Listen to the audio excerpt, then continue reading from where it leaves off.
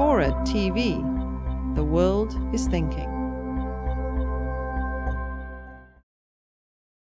When the secret prison stories finally came out, it wasn't just the CIA that was upset. Remember, this is back a while ago in '05 when... This is Porter Goss, right?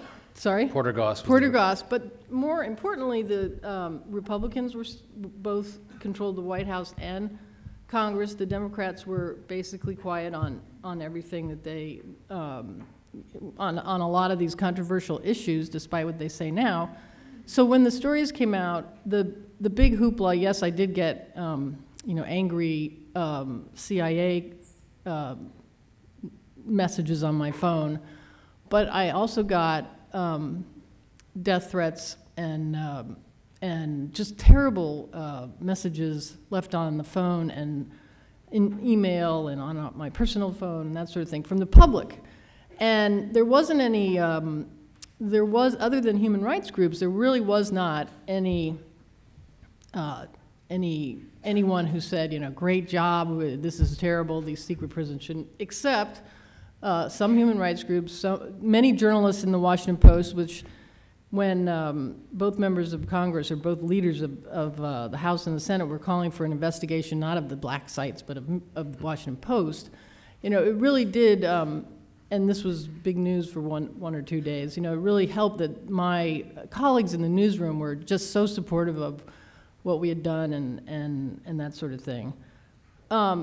And I, of course, hoped that it would blow over and that, like the Pentagon, where I was a beat reporter, they would have to deal with me.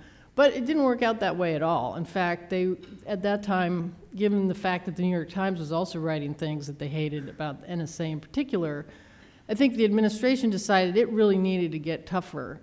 So not only did it sick all of its surrogates onto various cable talk shows to call us traitors and say that we should be in jail, but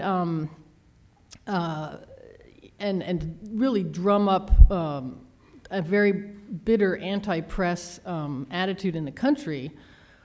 But they also, I think, tried to make an example of one of their CIA employees by marching her out the doors, claiming that she had been a source of mine and others, and didn't prosecute that person.